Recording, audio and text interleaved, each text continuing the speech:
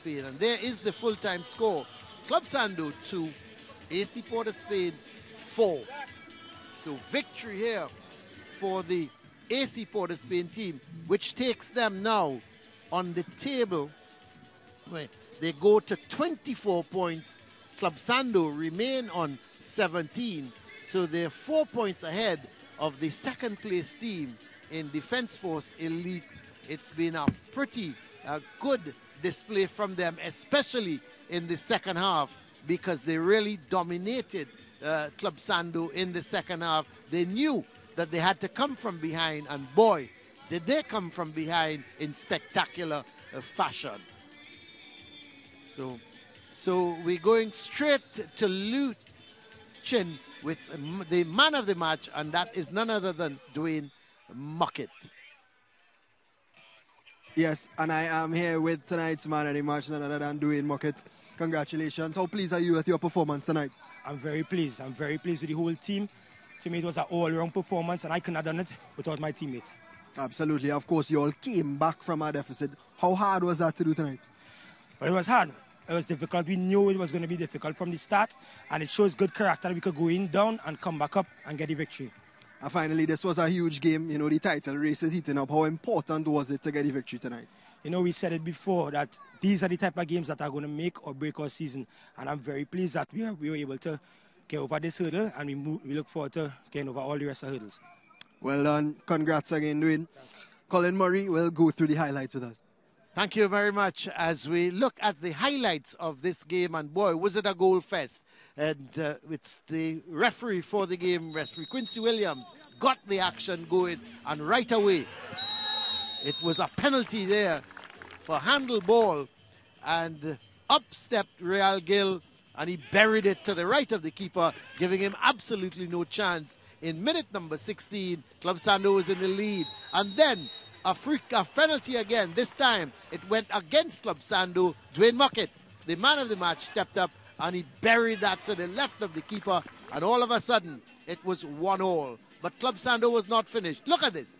Nicholas Dillon turned the defender and curled that ball sweetly to the far corner over the top of goalkeeper Poon Lois, and Club Sando were leading here by 2-1. They went into the half with that lead, and all of a sudden, Leacock in the second half, minute number 51, took on the defenders and put it away from goalkeeper Goodman. 2-2. AC Port of Spain back in the game.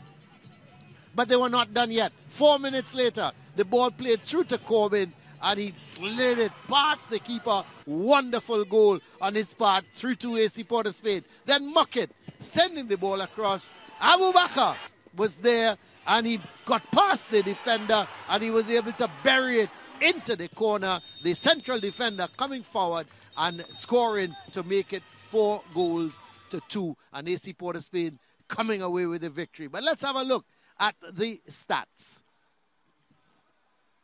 13 shots to 14. So that tells you it was a pretty even encounter in terms of shots. Shots on target, 6 to AC Port of Spain, 4 to Club Sando. 13 fouls to 6. There were 4 yellow cards. That was the intensity of the game, to 2 yellow cards from Club Sando. No red cards. 3 offsides to 1. 6 corners for AC Port of Spain. 5 corners for Club Sando. 6 saves from the Club Sando keeper Goodman. 4 from Poon Lois. So, you know, you look at those stats and the game was pretty much even, except you look at that stat to the top.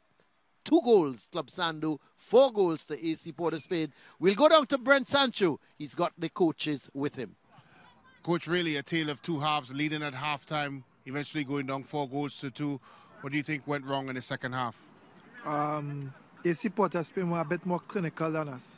I think with the type of players they have, you know, we need to defend well. You know, having scored 4 goals against you, having they scored 4 goals, I think was uncharacteristic for us, for we to get so much goals, and I think that way it comes down to. Well, you must be impressed with Nicholas Dillon's performance here tonight. Certainly provided a lot for AC Port of Spain defenders to think about. Your assessment of Nicholas Dillon? Nicholas Dillon has been tremendous for us, you know. Coming into this half of the season, he wasn't there for the first half. I think he's doing tremendously well for us, and that's why it is we get him big bucks. Thank you very much, Coach. All the best for the rest of the season. Coach, we talked about the importance of getting 3 points. We talked about also the importance of beating those around you. Massive 3 points at AC Port of Spain, turning things around in the second half. What do you think you did differently in the second half as it relates to the first? I think we executed more. We was more direct in the second half. I think we was more fluent. I wasn't happy with how we played in the first half. I think second half, the boys and them raised the level, and the little individual brilliance showed. Well, you made a halftime substitution and bringing on Shea Benny. What was the reason behind that? I think I thought we needed more support for Leacock on top. He was too alone by himself, and I know Shea could play in and around him, so I thought they would get some combinations to free up other players on the pitch. Well, congratulations, Coach, and all the best for the rest of the season. Thanks, Brent. Well, thank you, Brent. And it ends here at the Hazy Crawford Stadium. AC Port of Spain coming out 4-2 victors over Tiger Tanks Club Sando. An exciting fixture there.